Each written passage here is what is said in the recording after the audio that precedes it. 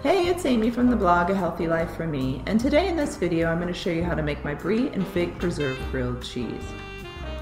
First, it's fig preserves. Remove the stem and cut your figs in half and then a quarter. Toss them into a small baking dish, drizzle some balsamic vinegar, followed by the honey, then give them a quick toss and bake at 400 degrees for 15 minutes.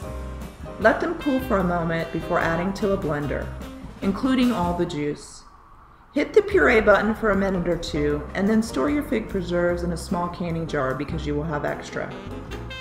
Now taking your bread and brie, give each a quick slice. Drizzle some honey over your first slice of bread and then layer your brie.